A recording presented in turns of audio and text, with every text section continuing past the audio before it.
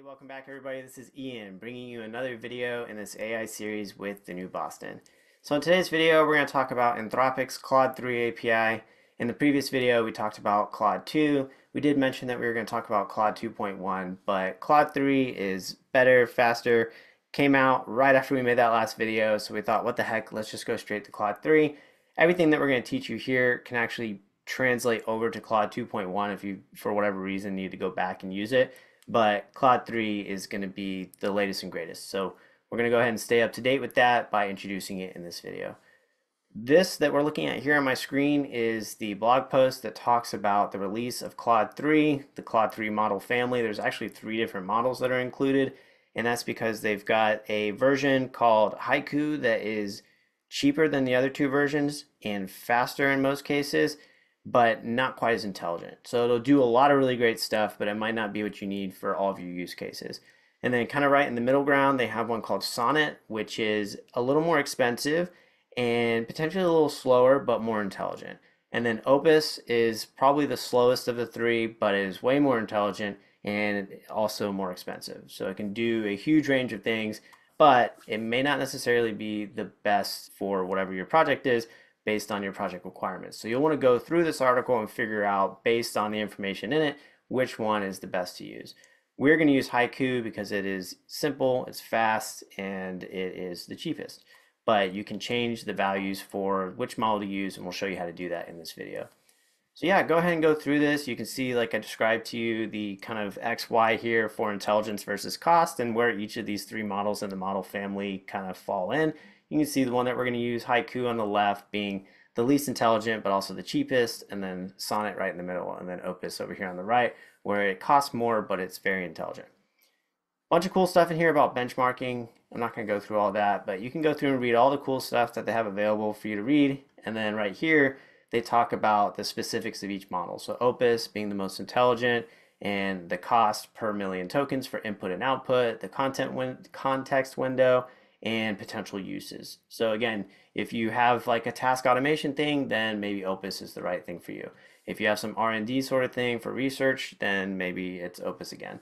You can go down to the next one, you can read about Sonnet, and you can see, okay, this one strikes the ideal balance between intelligence and speed, and particularly for enterprise workloads. So then go down to potential uses, you can see, oh, it's actually pretty good for RAG use cases, or it's good for things like sales, forecasting, targeting, marketing, etc. So after that, the faster one is going to be, I think we skipped it, is Haiku, which is the fastest, most compact model for near instant responsiveness. So as you might assume, this one's going to be pretty good for like chatbots. So you can see down here for potential use cases, customer interactions, chatbots, content moderation, more chat type stuff, and cost saving tasks. So we are going to use this one again just because it's affordable and it's really fast and it's still pretty powerful. You can also see that it is the cheapest based on per million token usage. Okay, great. So feel free to look through this. We will share a link to this just in the description or the comments, but let's hop over to our code. Great. So this is the main py file inside of the 02 dog toes folder, which is inside of our Anthropic examples folder. And of course, at the very top, all this stuff is just boilerplate. So I'm not going to go into that, but basically that's just how we bring in Anthropic, how we include our API keys, and we get it hooked up to Prompt Layer. We are going to be using Prompt Layer in this video. It's just so easy to hook it up to things like OpenAI and Anthropic, where we can track all of our calls and track our prompts and create templates. So it's just a no-brainer to have that included. All right, cool. So here on line 8 is where we're actually getting into the meat and potatoes of this lecture, and that is how we can send a request using the Messages API for Claude 3. Now, previously, I believe we used the text completions, which is their older version that they started out with. Now for Claude 2.1 and Claude 3, they're using the Messages API. So that's what we're going to use here. So we'll use the SDK to send the request to the API through this client.messages.create method. And the result of that is going to be the message, the assistant role message that gets sent back from Claude 3. So we'll assign that message object to the completion variable so that we can then look at it here at the bottom of our file. All right, so which arguments does the create method take for calling this messages API? The first one here is the messages list. Inside the list, there's going to be some dictionaries. Now, the main rule here that you have to remember is that the first dictionary has to be a role of user, no matter what. So you might be used to OpenAI, where they have their first one being the system role. That is not how they do it with Anthropic's APIs. In fact, you can have a system argument, but it's going to be a top level argument to the .create method as opposed to being included within the messages list. So within the messages list, the first dictionary that you'll see here is going to have two properties. The first one is content, which will be the text that you're actually sending to the API with whatever your prompt is. The next property here is going to be role. There's two of those. So anything that's coming from us, the user, will be a user role. Anything that comes back from the API will be an assistant role. Once we get that message back, if we want to append it to this messages list in some sort of loop and create some type of chat interaction, then we can do that. So here, for simplicity's sake, we're just sending a one dictionary request, a one message request to the API, and we're going to expect a single response message object back, and that will be a assistant role message.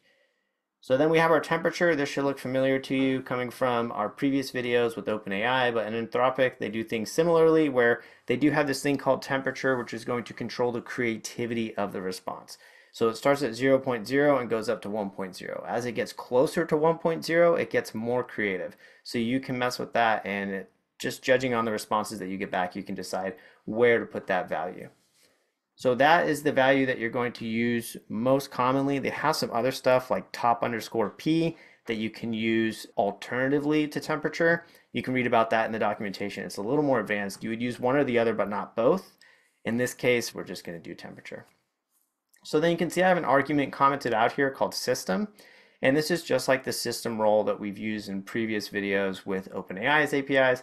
Anthropic has it here as a top level argument, like I said before, but we can uncomment this and we can add some additional context or guide to the overall request. So rather than just saying how many toes does a dog have, or do dogs have rather, we can say respond only in Yoda speak. So yes, it'll answer us this question, how many toes do dogs have, but it'll answer it as if it's coming from Yoda, the Star Wars character.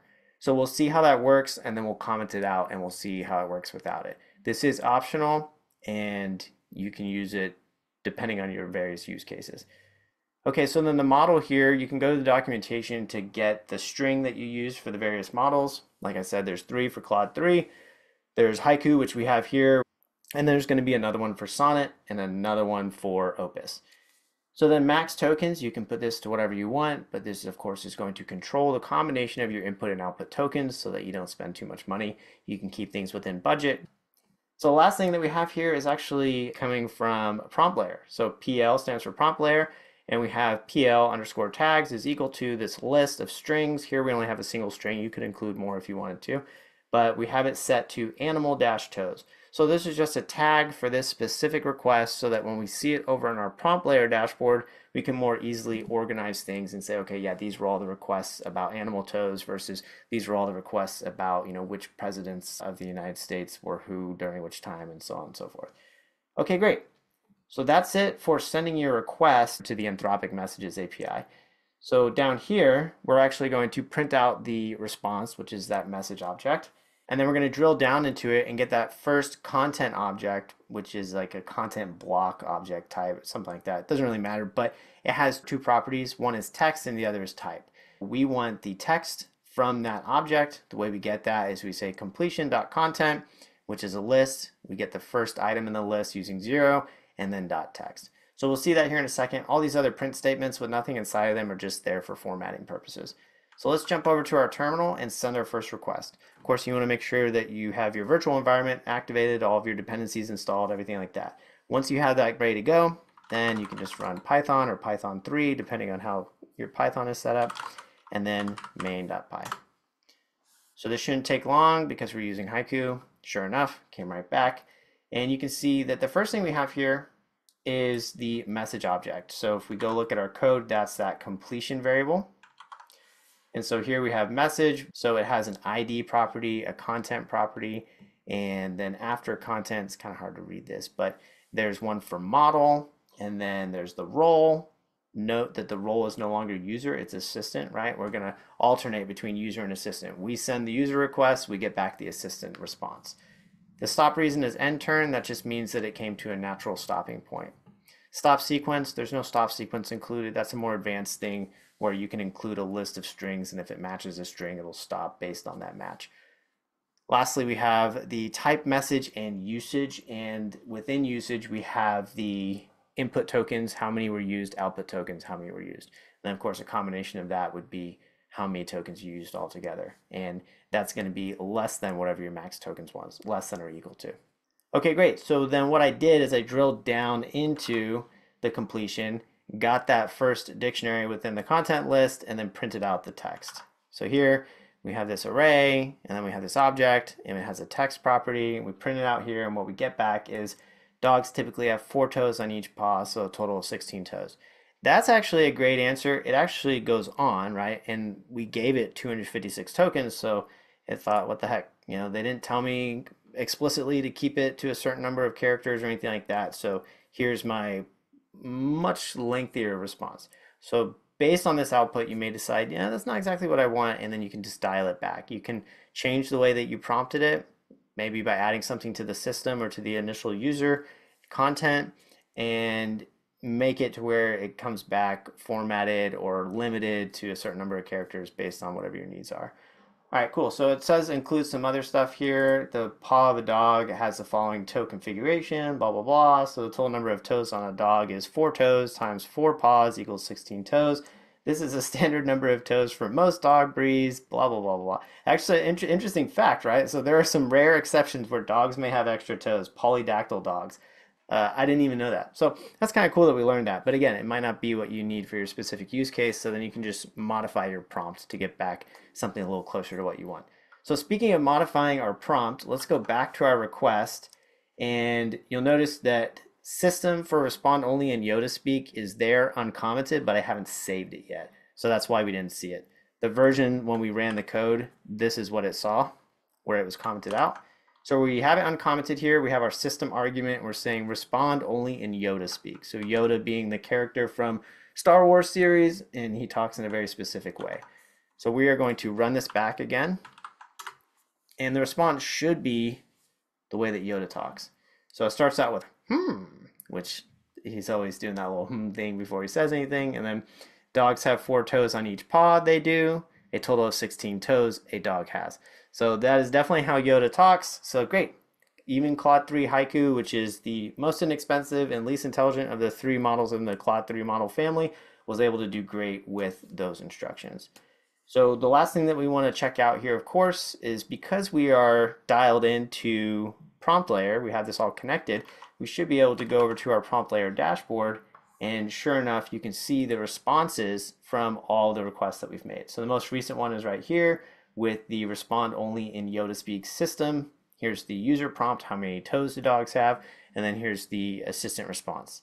You can see that we've got our tag up here. You can even add your own tags if you want to. So we have our tags added programmatically, but we can also add them through the graphical user interface here, even after the fact. And then it calculated the total tokens for us, which is nice. It even calculated the cost, which is really cool. And then you can take this over to the playground and keep messing with it from there if you want to do it from a graphical user interface, or you can jump back into your code and you can do things programmatically. Likewise, it has a history of all of our requests and the responses, so you can see the one before it where we didn't have the system. You can see that the system is omitted. We just have the user prompt, and then we have that longer assistant prompt that came back. Both of these, the one that we just looked at with the Yoda speak and the one that we're looking at currently, have the same tag of animal toes, so they're going to be grouped in with the same tag. We can organize things that way.